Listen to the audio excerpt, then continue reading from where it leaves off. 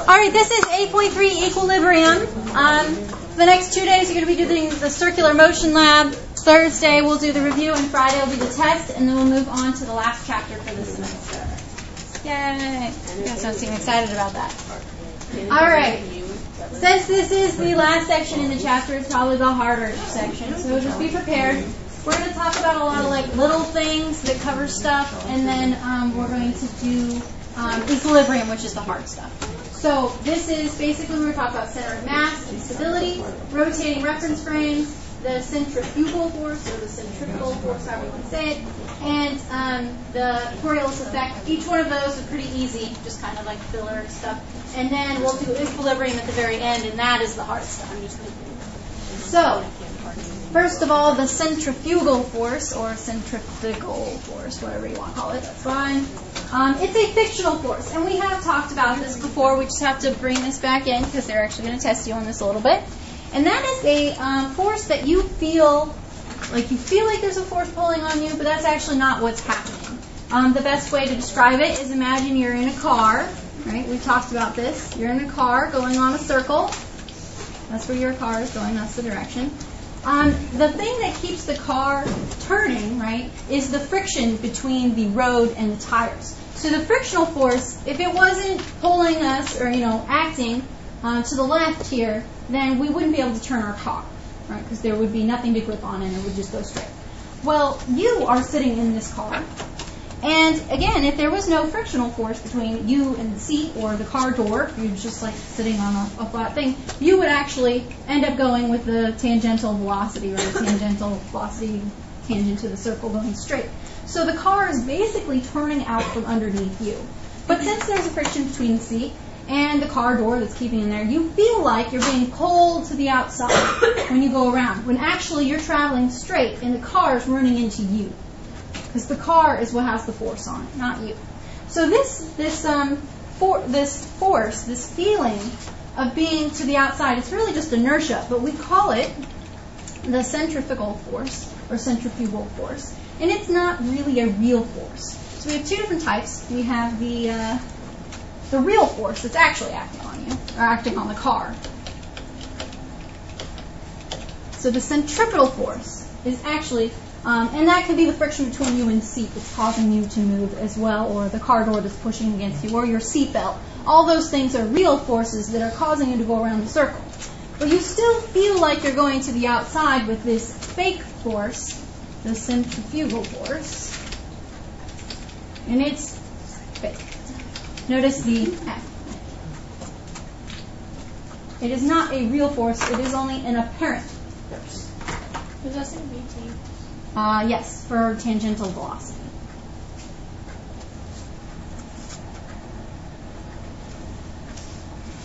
So basically, if you draw this picture, you should be fine. You don't really need to write the notes down.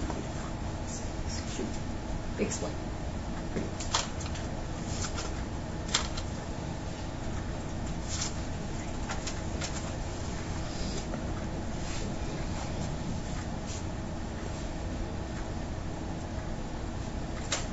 Nobody had any cups, so I can't monitor when it's enough time. Can we get that? You guys are welcome to come drop them at any point. Where'd you get those shoes? Back home in Oregon. Anybody else? Those are the colors nice on you. Those pumps and the pumps are the same color. Oh, these. My favorite shoes. I had faith in myself. That's why I didn't blame. Are they comfortable? Yeah. Anybody else? No?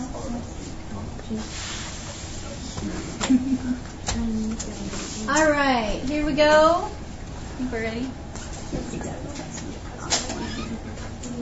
Oh, yeah, there you go. Now I can see it. Okay, so now we're going to talk about rotating reference frames. Again, it's not incredibly important for us because we actually deal with this every day. So for instance, the Earth is rotating and we're sitting on the Earth, and it's in a rotating reference frame. So basically, if I let something go, right, the Earth is going to move out from underneath it when it lands. So it's actually not really going in a straight path, or it's not going to appear to go in a straight path, even though it is. So if I let go of something, it shouldn't come straight back down. But the Earth, we're all in a rotating reference frame. So we'd have to throw it really, really, really high up or really, really, really far. So it would have to be in the air for a very long time. And what's going to happen is basically the Earth is going to curve out from underneath it and make it feel like it's not going in a straight path. From our point of view, it'll look like it actually swerved this way. When we're sitting on the Earth, so as the Earth turns, the Earth's turning out from underneath that straight path. But since we're on the Earth, it looks bent. So it's not really a big deal to think about these rotating reference frames. It doesn't affect us that much because we're not throwing things up really high. I mean, as hard as you could throw, it's still not going to be high enough or up long enough for the Earth to curve out from underneath it. But if we had like a maybe a satellite or a nuclear missile that we were trying to throw out, then we could actually have problems with that. So this rotating reference frame, again, because it's an accelerated reference frame, it's constantly changing direction. And as soon as this object leaves that rotating reference frame, it's not under the same influences. Again, not super important yet.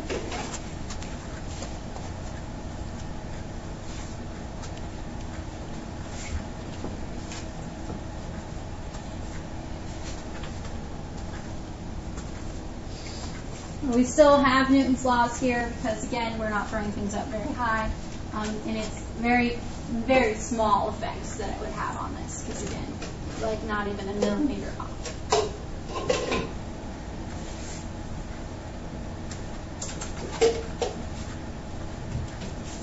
All right, so let's talk about the Coriolis force. Again, it's not a real force. It is a big force, an apparent force.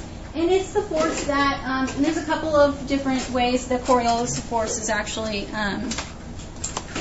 affects us, how we talk about it. The first one is imagine you're on a merry-go-round. And your friend is over here, and you are right here. And your friend throws a ball straight towards you.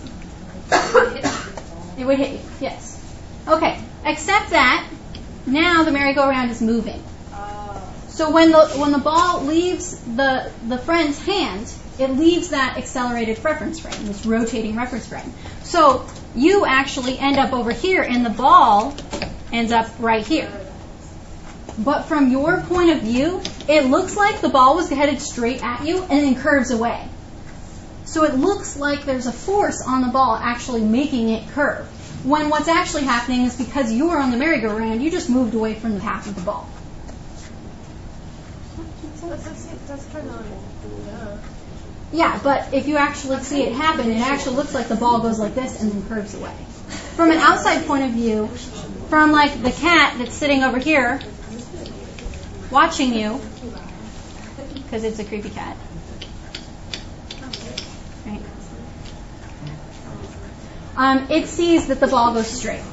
But from your point of view, it looks like the ball turned sideways. It's a messed up cat. It's hard to draw with these big expo pens. Okay, so that's one way the Coriolis force can be applied. And again, it's not a force actually on the ball. It's an apparent force. It's not really acting on the ball. The ball's still going straight. You just curved away from the path. Questions? Good. We seem like we understand that one. All right, here's a terrible picture of some merry-go-round things. They're terrible. No, I'm trying to visualize like the ball.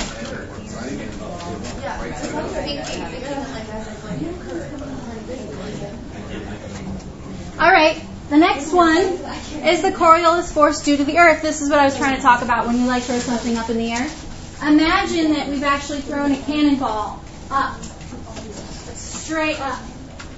Well, the Earth is moving, right? So the longer it's in the air, the more it's going to be off because the ball is actually going straight up. But the Earth moves, right? It's going to move this way, this way. And so it'll actually land on a different spot. It actually curves. It looks like its path curves from Earth's perspective. But the ball is actually going straight. It's just the Earth moved out from under it, making the target off. So you always, if you were like launching nuclear missiles or whatever, you would have to account for the fact that the Earth is going to move while you're up in the air. Because the Earth is constantly spinning. Okay, are we okay with that one? Yeah, all right. So now this is the more important one. I'm sorry, was I not? Not that important. This is more important. Okay. The Coriolis and force and weather. Now you think there's actually these forces driving the weather. Well, that's not quite true. How do we explain this? All right. Here's the Earth.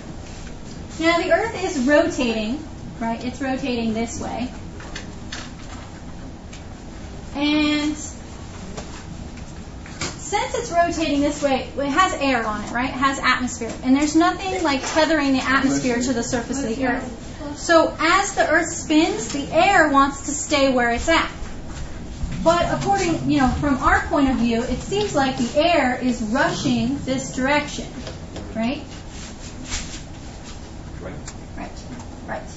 And it's not that the air is moving, it's that the Earth is rotating. But actually that drives and that powers, along with the sun, that drives wind belts. Because if it's going this way, it can't all be going this way. So some of it's got to go back in that direction, and some of it's going to go back in that direction. So we end up with what you call the jet stream. If you look at Saturn or Jupiter, it has stripes on it, right? Those are wind belts.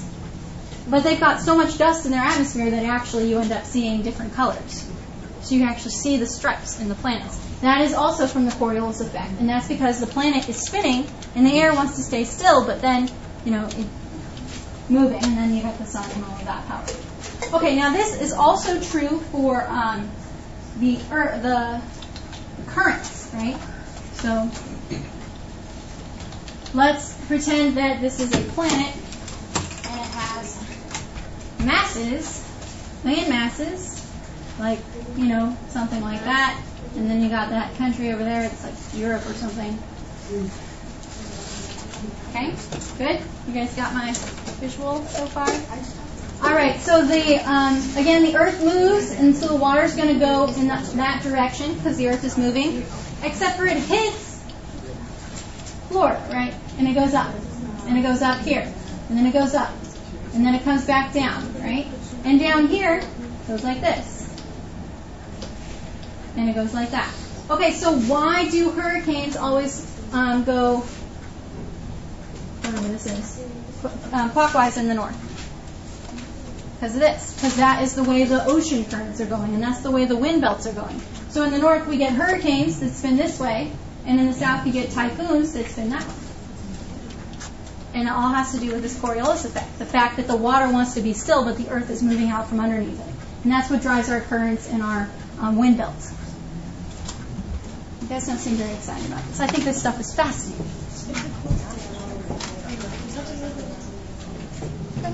What's the northern lights? That is an interaction of electrically charged particles from the sun interacting with our magnetic field. We will learn about that. Isn't there something called the Coriolis effect, or am I crazy? That's what we were just talking about.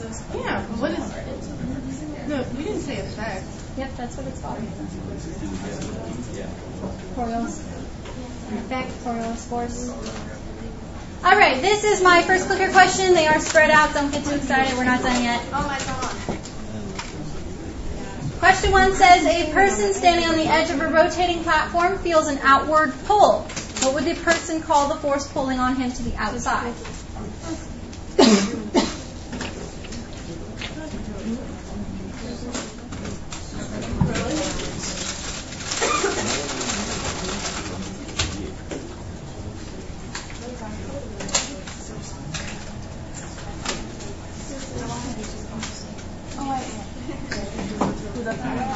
I send 3 people. I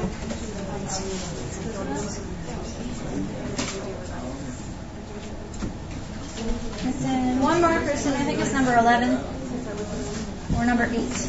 Might be number 8. Okay, here we go. The outward pull is a fictional force called the centrifugal. Here's question 2. Hello? Sure. Mariah, you getting checked out? All right, question 2. A person standing on the edge of a rotating platform feels an outward pull. What's the actual force acting on him?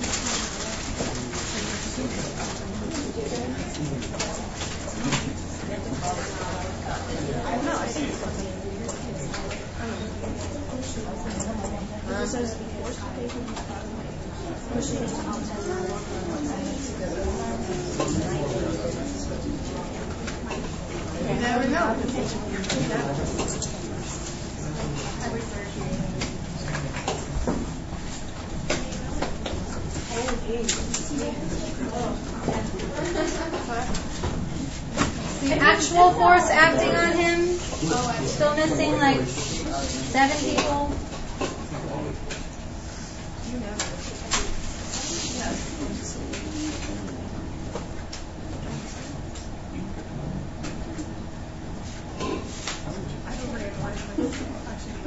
Two, 8, 9, and 23.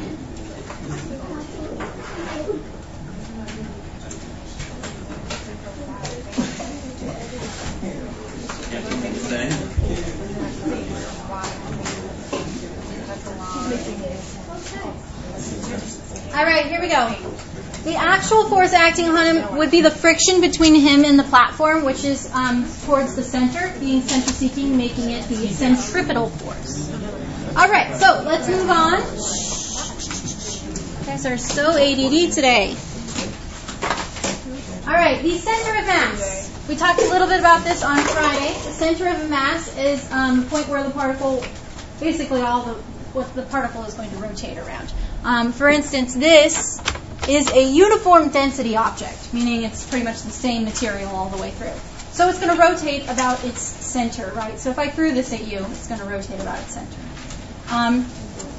Let's see, what else we got here? We got this object. It's a nice circle. It's going to rotate. Its center of mass is actually like right here, even though there's no mass there. It's still going to rotate about that point. So if I threw it at you again, it's going to rotate about this point.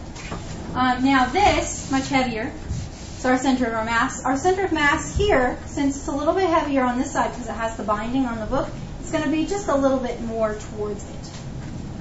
More towards the heavier part? Because it's got more mass, right? Center of mass. Since there's more mass on this side, it's going to shift just a little bit. That's probably it. No, it's okay. So if we throw this object, whatever that object might be, the center of mass is going to move on a straight line. So even though in this picture the wrench has more mass, so the center of mass is here, it's going to rotate about that center of mass, so the center of mass is straight.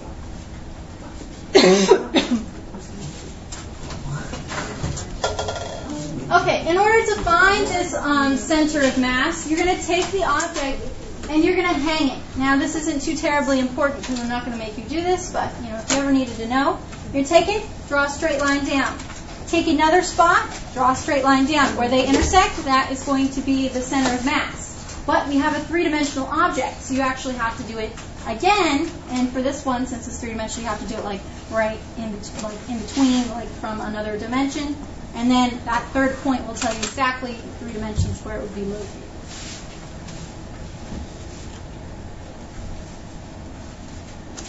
Again, you won't have to do that, so you don't really need to write it down.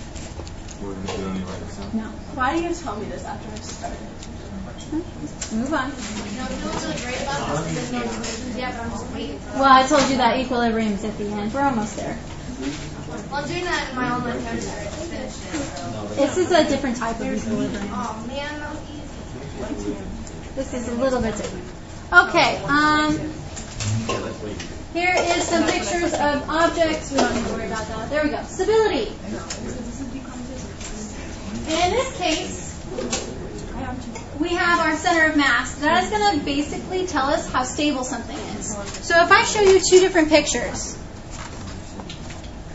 for instance, here's one object, and here's another object. Which one's going to be more stable, the one on the left or the one on the right? The one on the left. The one on the left. Why? Because it's in the center.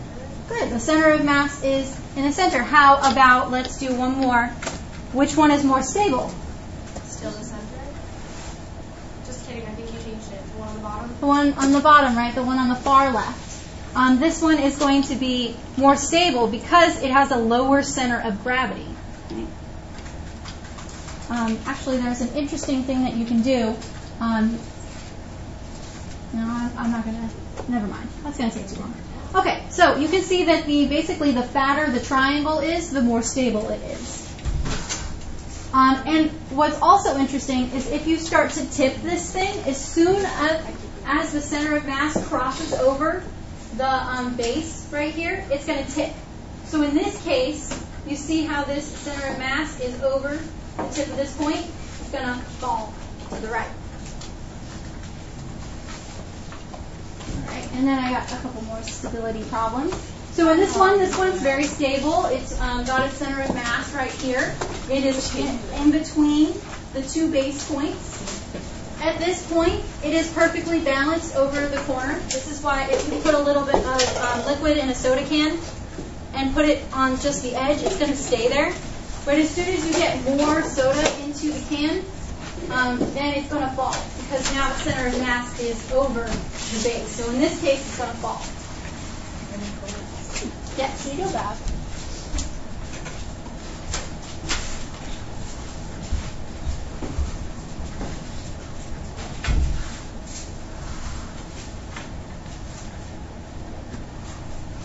And apparently, as I said in the last class period, and they all laughed, and it took me a little bit to figure out why, it's all about the base.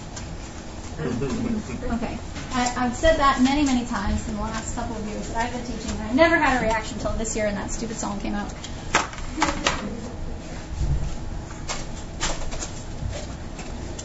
So the lower the center of mass, the wider the base, the more stable your object is going to be. So that's like, I guess when football players, they go to get, hit, they get tackled, they lower their center of base, they get down, makes them more stable. I don't know anything about football. No? Aren't you lucky?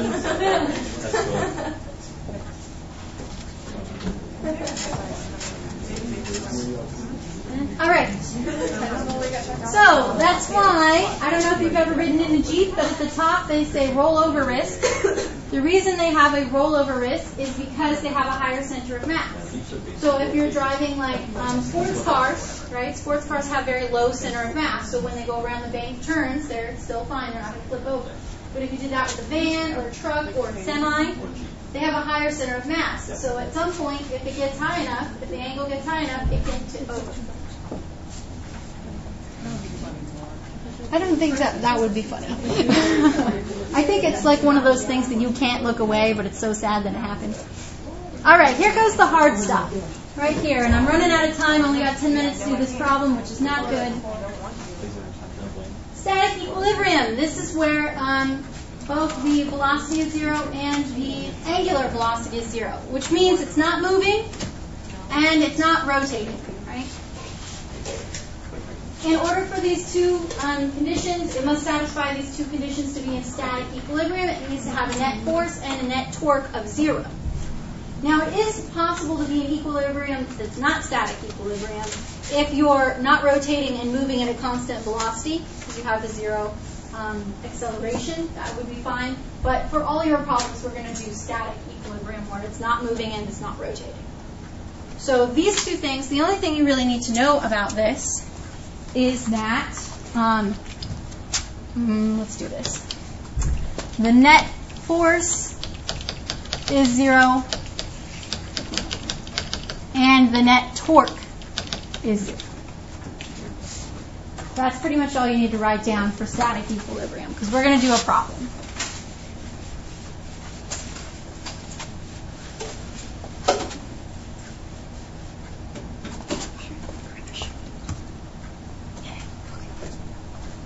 You guys ready for your problem? Okay. This problem is page 215, number 37 in your homework. So if you write this all down, you'll have a homework question done. It says a 7.3 kilogram ladder that is 1.92 meters long rests on two sawhorses. On sawhorse A, which is on the left, it is 0.30 meters from the end. And sawhorse B is located on the right side. It is 0.45 meters from the end. And when you choose your axis of rotation for torque, which I'll show you how to do that, make it in the center where the center of mass is. All right, what is the 7.3 kilograms? Mass, good. And what's the 1.92 meters? It's length. It's the length of the ladder, so I'm going to put an L there. Then I have this 0.3 meters. What's that? It's kind of a radius. It's the radius. It's the length from the end. So I'm tentatively going to call it RA, but it's not really RA, and I'll show you why. And then I have the 0.45 meters. What's that? RB. Yeah, for the most part, we'll call it RB, but again, it's not quite right. Equilibrium problems deal with net force and net torque, so we need to draw a free body diagram. So, yes, here's our ladder, and our ladder has some sort of weight. It's being supported by sawhorse A and sawhorse B. Why is the ladder not falling down? What forces are there that are keeping it up? Gravity. Well, gravity's, we already got that one. What's keeping it up? Sawhorse A, right? Sawhorse A and sawhorse B. And sawhorse B, good. So there's my free body diagram for my ladder. Okay, we're okay with that? That's not too bad? Okay, I'm going to start with the first one here. Are there any forces in the x direction, left or right? No. No.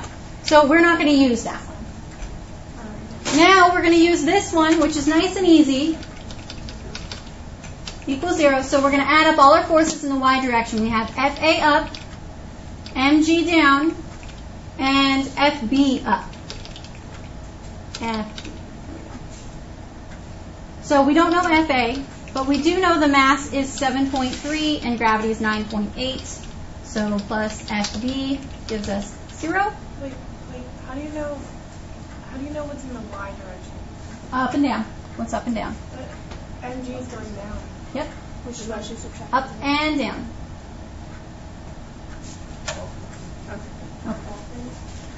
Okay. So this is 71.54. So we have FA plus FB equals 71.54. And it's newtons, but you don't need a unit yet. Okay. We can simplify this a little bit more if we wanted to solve for FA or FB, which we'll do, but we don't need to do it right now, so we'll just wait. Any questions on getting up to this point?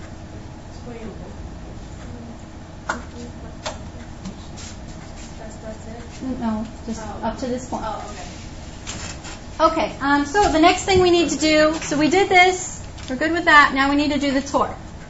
And it says in the problem to use the center of mass right in the middle. So this is going to be our pivot point. Now, remember that torque is Fr sine theta. So every force is going to have a torque. And this one we don't really need because it's at the pivot point. So its R is going to be 0. So you can ignore that one. So our first one is going to be, we have a torque A and a torque B. Now I didn't put adding or subtracting yet because they have to have direction, right? Just like this one has direction, that one has direction. So if this is the pivot point, which way is force A going? Clockwise. So force A or torque A is going to be negative. And if this is the pivot point, which way is going to push, is force B going to push the ladder? Counterclockwise, making it positive. That's probably a tricky part. You might want to start that. Okay, so now we need to apply this torque equation, which is Fr sine theta. So we're going to have F-A-R-A sine theta, A if we want, negative, plus force B, RB, sine theta B, equals 0. Now these angles are 90 degrees, so since they are 90, they're going to go, sine is going to go to 1. So you can ignore that. Now this RA and RB, why can't we use the RA and RB that we labeled in our problem? Why aren't these correct? Why can't I use these? Because they're not really it. They're from the end, right? This is 0.3 and this is 0.45. And we need from the pivot point, we're looking for this and this. This should go all the way to there. All right, and now the whole thing is 1.92. So what's half of 1.92? 0.96. So that means this is 0.96 and this is 0.96. So what is this and what is this? Yeah, 0.66, good. 0.51. So this will be our RA. This is the actual RA, and this is our actual RB. So let's plug that in. We have negative force A times our real RA, which is 0.66, plus force B, which we don't know, times RB of 0.51 equals 0. Okay, so now I have two equations with two unknowns. You can use substitution or elimination. Elimination is a little bit difficult here, so I'm going to do substitution for you really quick. I know it's going to be really quick. We're almost out of time. That's why I'm going so fast.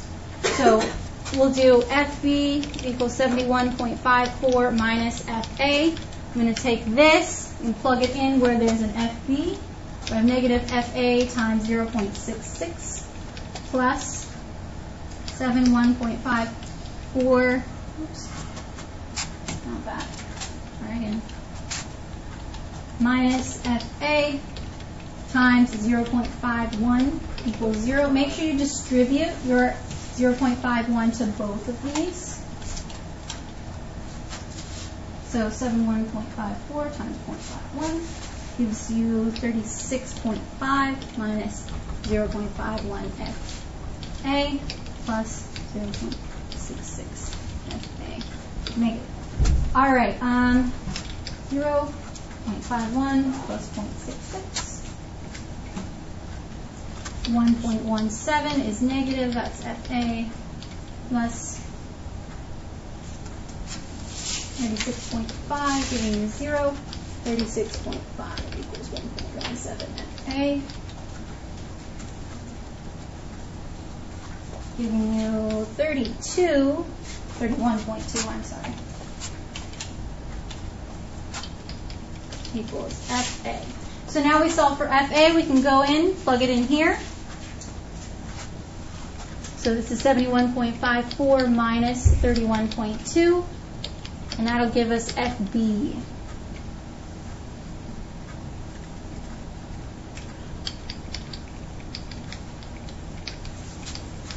And that gives us our answers. Don't forget your units.